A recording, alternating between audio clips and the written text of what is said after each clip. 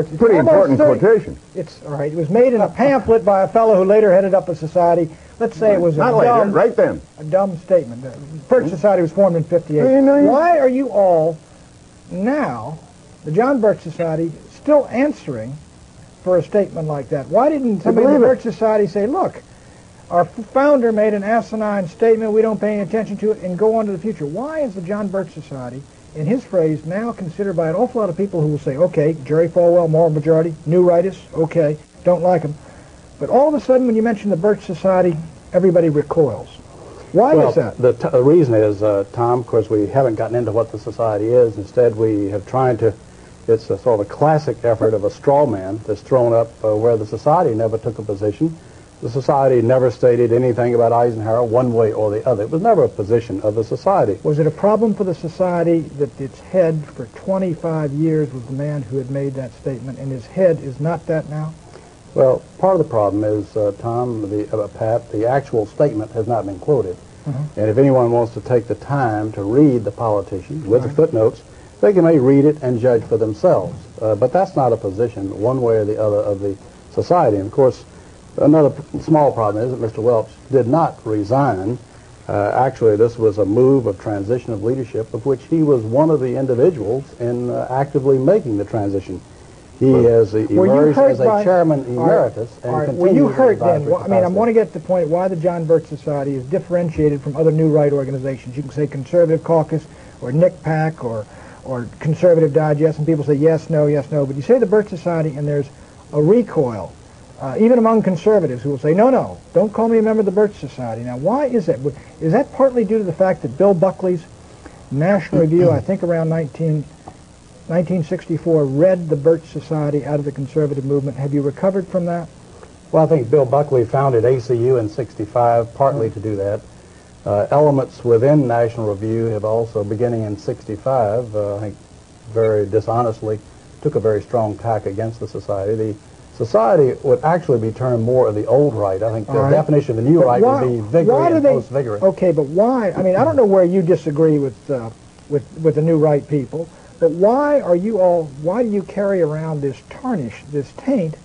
Well, let me give you another reason why he carries around the taint. I'd be glad to give you the answer, Mr. Welch. The reason is because the society is the only organization in America that is organized at the grassroots level with paid coordinators, with chapters in the communities all across the country. Conservative Caucus. Not with chapters, not with a paid field staff all across the country. That's organization. And so the result is that this is the one group, I think, that those who would radically change America seriously fear. And a tremendous campaign was launched in December of 1960. Right. To move to discredit the John Birch Society, and frankly launched initially on orders coming out of Moscow. Well, Mr. McDonald, I'm not a conspirator. I think even Buchanan would vouch for that. Well, you are Robert Welch. No, I don't think so. Yeah, I'm a member of the Council on Foreign Relations. Is that a conspiracy? You've certainly. Let me just tell you what Newsweek says this. The John Birch Society considers communism only one arm of a master conspiracy in which socialist American insiders are plotting to establish world government. Now, it also says, and here's Director John McManus, that's your public relations director, saying that former Secretary of State Alexander Haig and CIA Director William Casey are two of these master conspirators who are plotting to establish world government. Now, what do you that kind of silly, asinine statement is what makes people laugh. That's the John Birch Society. Well, Tom, I'm sure being a long-standing member of the Rockefeller apparatus and as a member of the Council on Foreign Relations of long-standing, you're fully aware that there is an elitist core in this country that has seen value in subsidizing communism, of protecting communism. It has? Sure. You're accusing me of subsidizing communism? No, I'm saying because I happen to belong to a there is an elite core study group. No, wait a minute. There is an elite core in this country that has dominated American society. Well, I'm not one of them. The Trilateral Commission. The Trilateral Commission, Council on Foreign Relations. State Department, I suppose. Well, let's face it, they've dominated the State Department for 40 years, and pretty much openly so. All right, but what are they trying to do? Well, their objective is to try to bring about a gradual transition in our society, a dissolving of sovereignty and a moving steadily to the left on the political spectrum. Well, who are they? Belief, the elitist groups that I mentioned, particularly key individuals and policymakers in the Council on Foreign Relations. Is the International Monetary Fund part of this? Well, I would say the International Monetary Fund has certainly been set up for the purpose of facilitating that transfer of sovereignty and transfer of wealth on the road. All right, we elected Mr. Conservative. Let me just finish the point, because otherwise we're going to have a lot of unanswered questions.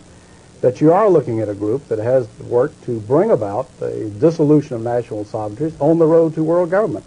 And certainly you're familiar with local professor Carroll Quigley, who has been part of your club, in which he admitted all this. And he said in his book, Tragedy and Hope, the only thing I disagree is that we've worked to keep it a secret. And you see Arthur Schlesinger Jr. writing way back in 1947, says, yes, this is the hidden policy of America.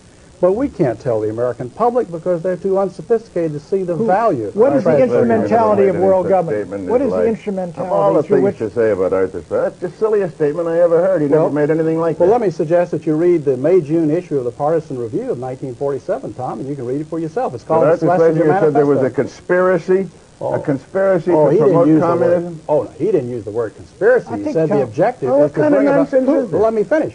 I'll tell you. He said that the objective, the secret policy, which we can't tell the American public because they're not sophisticated enough to see the value, is that through a steady result of erosion of New Deals, we bring the American society steadily to the left, and through a sound concept of benign containment, we merge into the vital center of the socialist left. Those are his words, not mine. You think John Kennedy was a member of that conspiracy? No, let me ask you this. The World Federalist movement in the post-war era contained a lot of people who eventually broke with it, and a lot of people thought the UN in the post-war era looked toward world government. Sure. Indeed they did, up until 48, 49. But a lot of them said, look, we were utopian. That's over and done with.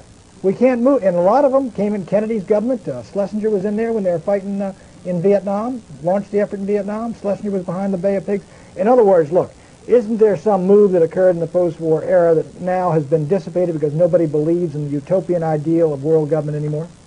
Well, I think there are those that realize that moving straight from a prototype of the United Nations into world government perhaps is tactically impossible. But phasing out increasingly national sovereignty into regional government and phasing out sovereignties into international treaties in multiple areas could be a route. The whole movement toward, quote, interdependence. Yes. NATO is part of the conspiracy? Well, there are certainly elements in NATO. There are people in NATO who are very strongly dedicated to the defense of the West. But at the same time, you find in NATO a steady dissolution. You find a growing weakness as a NATO policy dominated by State Department policies that has not worked. Well, it's a regional grouping, and I think, therefore, it may be suspect by the John Birch Society. We're talking with Congressman Larry McDonald, who has recently been elevated, I guess, to chairmanship of the John Birch Society, succeeding Robert Welsh. We'll be back in a minute.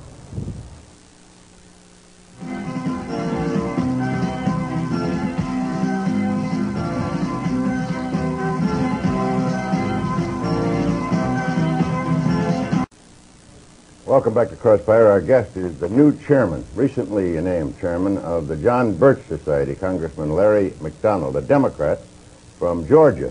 Mr. McDonald, your predecessor believed that the PTA was too left-wing and that the John Birch Society at one time tried to infiltrate it, or so he said. He used the word infiltrate. Is that part of your program now?